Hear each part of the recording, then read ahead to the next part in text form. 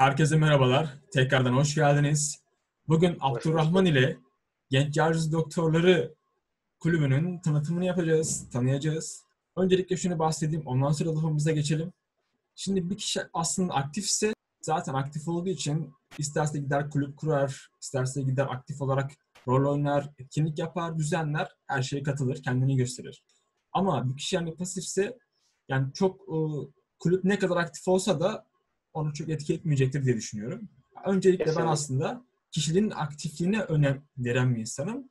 Onu öncelikli olarak tutuyorum. Gerisi zaten kendisi geliyor. İstersen Abdurrahman biraz kendinden bize bahset. Hemen bahsedeyim. Adım Abdurrahman. Hı hı. Sağlık Bilimleri Üniversitesi Tıp 3. sınıf öğrencisiyim. Yaklaşık bu kulüp faaliyetleri içerisinde geçen seneden beri aktif şekilde faaliyet yapıyorum. Hı hı. Bundan öncesi Tıp 1'de, Tıp 1. sınıfta ise daha çok kendimi kişisel gelişime adamıştım. İşte diksiyon dersi olur. Masa tenis, biraz sporla merakım vardı. Sporla adamıştım.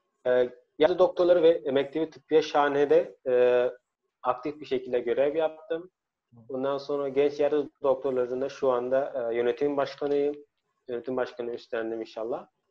Yakın zamanda da inşallah kısa şekilde, güzel bir şekilde faaliyetlere ilerleyeceğiz inşallah.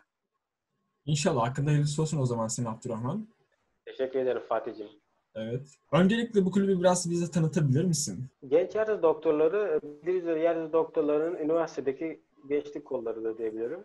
Hı hı. Biz üniversitede elimizden geldiğince elimizden geldiği insanlara dokunmak, kalplerine dokunmayı ve onlara bir nebze faydamız olsun istiyoruz. Bu yüzden de bazı çalışmalar yürütüyoruz. Buna örnek verebilecek olursam çocuk hastane ziyaretleri, sağlık sokağı.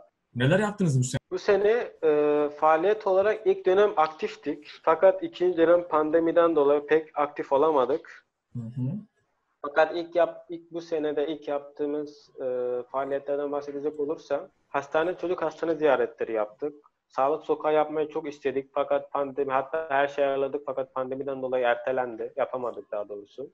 Hı hı. Fidan dikimi yaptık. Fidan dikimi yaptık. Ondan sonra öğrencilerle birlikte Boğaz'da koşu yaptık. İstanbul Maratonu, Vodafone Maratonu'na koş.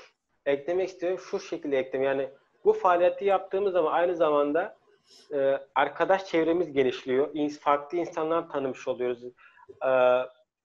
Bu kulüplerin de en büyük insana kattığı bir sorumluluk bilinci, iki arkadaş çevresi, sosyalleşmek. Hı hı. Çünkü ben tıp okuyorum. Yani ben eğer ki farklı kulüplerde, farklı faaliyetlere katılmamış olsam, kendi adıma konuşacak olursam, yani sadece tıpçılar tanıdığım olur yani. Birisi bu etkinliklere nasıl katılabilir? Etkinliklerimizi Instagram'dan paylaşıyoruz. Forum aynı zamanda bizim Gyyd'de WhatsApp gruplarından da paylaşıyoruz.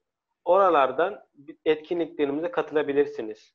Kulüp üyelerine özel ayrıcalıklar var mı? Yani şöyle, kulüp üyelerine özel ayrıcalık, şimdi WhatsApp kulübümüzde olduğunuz zaman hem bizim hem başka etkinliklerden daha hızlı haberdar olursunuz. Bu kulübe giren değer olarak kendine ne katar?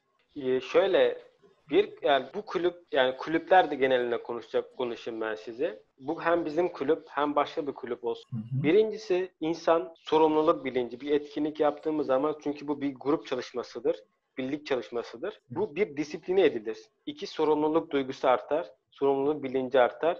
Üçüncüsü çevre iletişimi artar. Aynı zamanda senin sosyalleşmen artar.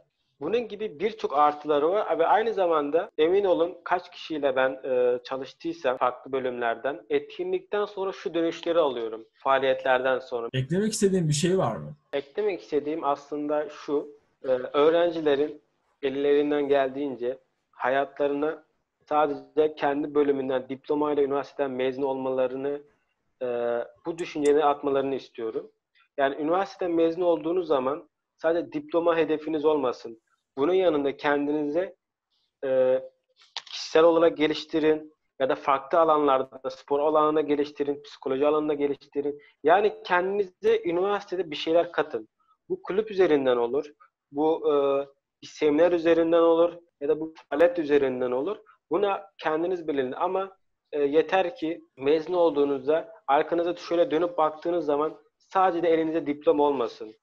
Bunun yanında arkanıza dönüp baktığınız zaman yaptığınız faaliyetler, insanlara yaptığınız dokunuşlar, bunlar gerçekten çok önemli. Aslında bizim kim olduğumuzu, ne yapmak istediğimizi belirleyen şeyler aslında en ufak, en küçük gördüğümüz şeylerdir. Bu yüzden öğrencilere, bunu izleyen bütün öğrencilere demek istediğim, ellerinizden geldiğince aktif olmaya çalışın, kendinizi geliştirmeye çalışın.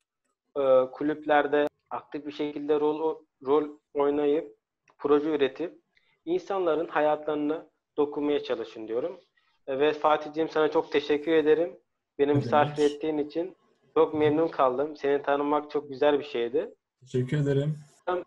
Bundan sonraki hayatında başarılar dilerim. Sağ olasın. Ben de sana çok teşekkür ederim. Katıldın, bize konuk oldun. Kendi kulübünü tanıttın. Dediğim gibi ben de şunu söylemek isterim. Kulüpte yaptığımız faaliyetler en azından sosyalleşmemizi sağlıyor. Belki en yakın arkadaşımızı oradan edineceğiz. Belki hayat arkadaşımızı oradan edineceğiz. Ne gibi güzel şeyler çıkaracağı belli olmaz.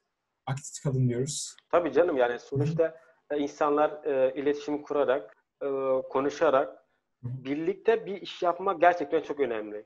Yani aslında insan kendini keşfetmesi lazım.